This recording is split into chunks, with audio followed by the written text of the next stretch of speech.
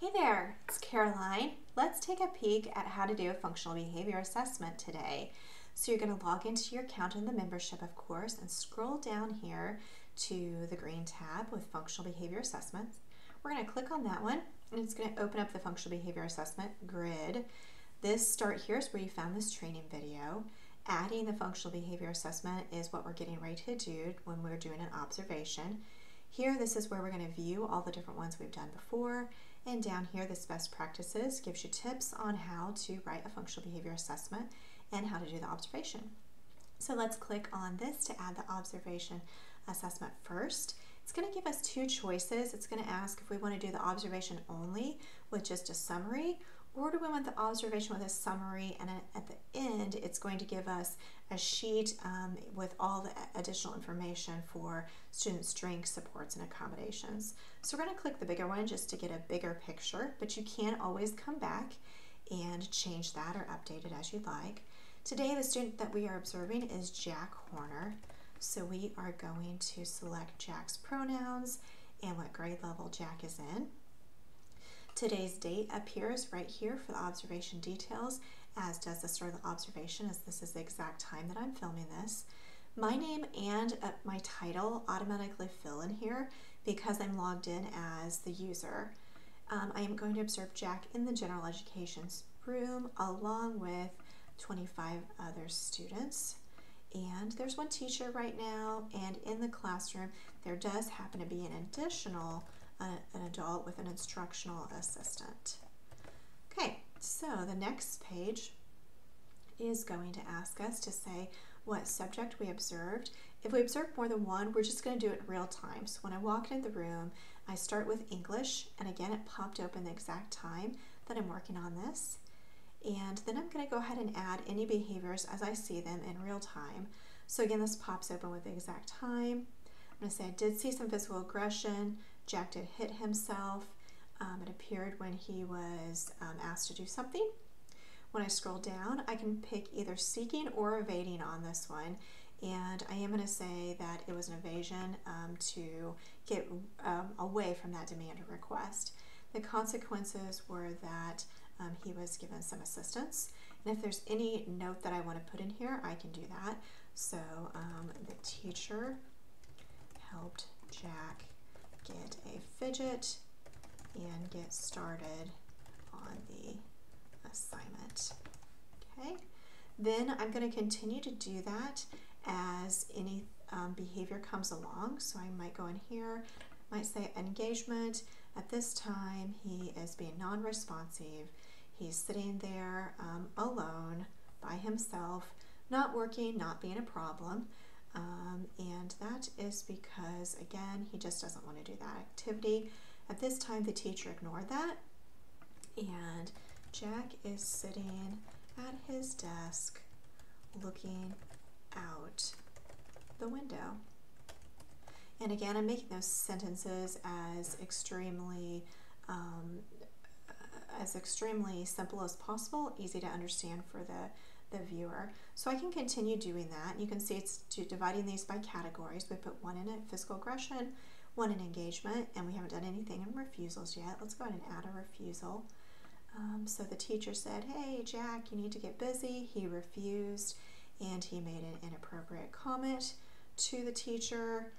That was again because there was a demand placed on him. We are starting to see a pattern here with Mr. Jack, and again, he had a demand, and the consequences were that the teacher did some redirection.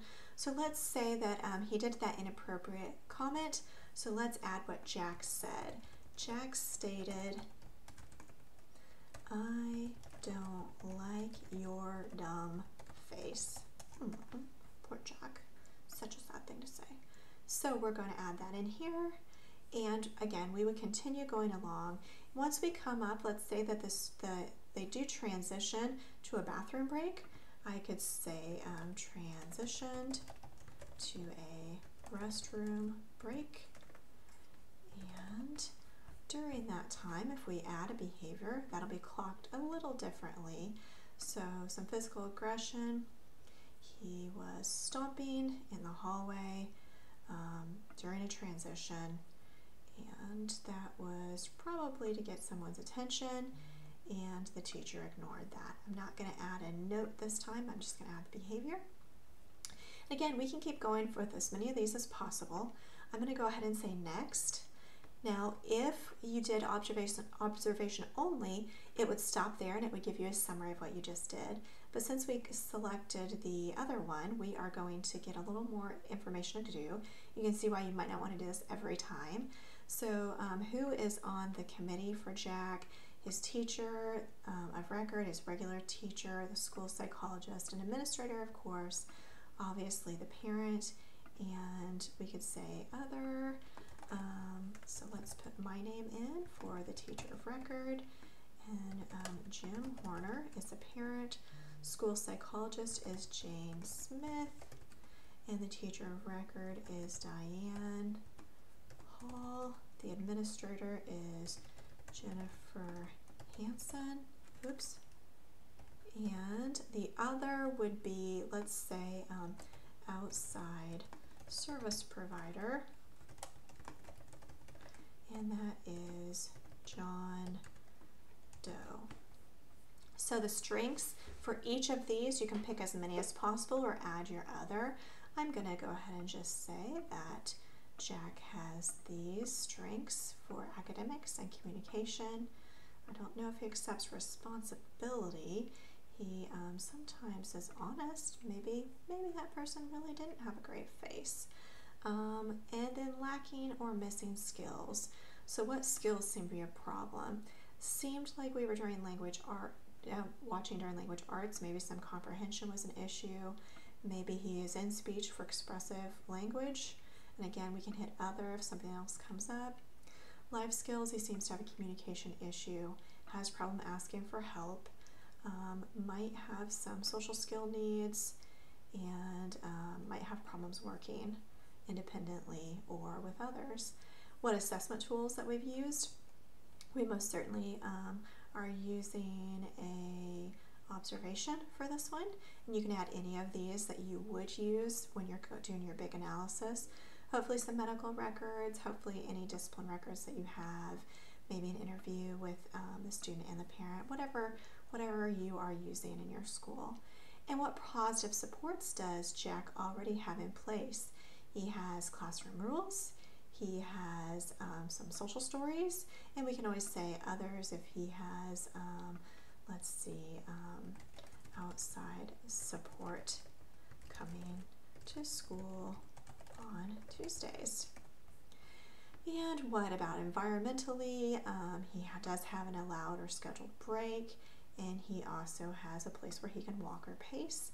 People who are helping him already, he does go and see the nurse sometimes, and again the outside, well, let's go ahead and move that over here. Let's put that into people. That would make a lot more sense. So now additional proposed positive behavior supports. I really want to see him using a first then board and or a token board, and definitely needs to get some more social stories going. Even though we have them, we can always do more social stories. I'd like to see him use the calm down room. Oh wait, we did say he used a fidget earlier. Let's add that back in there. And I'd like to see him having maybe some headphones. See if that does anything for him. And people that are helping him. He might need a homeschool advisor depending on what we decide, and he might need some social worker support. All right, frequently observed causes of behavior escalation. We're just picking what we notice helps with de-escalation. So a preferred activity almost always helps. The calm down room hopefully will help. An action, let's have controlled choices for him, and let's remove environmental stimulus, and let's reward those positive behavior choices. Frequently observed causes of behavior escalation, definitely academic work, multi-step directions for sure, and anything involving the teacher instruction. Action, he likes to be in a disagreement or an argument if you raise your voice or if you try to enter into a power struggle. And presently, what accommodations does he have? Right now, he only has read aloud to self. Response, he he has none of those right now. Setting, he does get to be tested in a small group, and he does get additional breaks for timing. So for a proposed additional accommodations, we might want to say that he might want to be able to read it aloud to himself, which would probably put him in one-to-one testing. And let's see if alternate indication of response would help him. And let's see, extended time as an additional one as well. Then we need to say what his hypothesis of concern is. You're going to take this example here, this is how I like to do it, paste it into the box, and then I'm going to say when note the observation cause, note the observed cause of behavior escalation. When academic work is presented, Jack evades the work in a perceived attempt to avoid engaging in the activity. Now again, you can do whatever structure that you would like. That is just an example of one that I like to work off from. So now I need to say, does Jack's behavior negatively affect him, his self-learning or others? And if so, I say yes. If it requires a behavior plan, then I say yes to that as well. Any extra notes can always go here. I'm going to hit submit on this one. And it says there was a problem. Please review my fields below. Oops, I need to take that away. Now let's try it again and see if we're good to go. Oh, nope, we got it that time. Okay. All right, so let's open the PDF and see how it looks. So again, make sure you always allow your pop-ups here. Here is the observation summary that comes right out. This is everything that you recorded within the observing time. And this is what will happen if you only select that first one. This box will come up for the, this box will go along with the first page as well for both ones that you pick. But this right here, this summary, is what will come up if you have summarized both that and you want the grid summary for his for a larger report. So it looks like this. You can always go back in at any time and edit it by going here, selecting this edit button, and it will let you go back through and make any changes that you need to. Again, we can select this one if we'd rather, if we've spelled anything wrong, whatever changes, all that business. If you do a new observation though, I would not recommend going and editing it. Just add a new one, starting over with Jack, and just select your observation only this time. So select this, go back through and do a new observation, and you will be good to go on that. If you want to see all of the functional behavior assessments that you've done, go to View. And once that opens, you'll see I did one in May, and then I did the one today here on Jack. And that is the fastest way to do a functional behavior assessment with just typing and a click of a few buttons. All right, good luck, enjoy.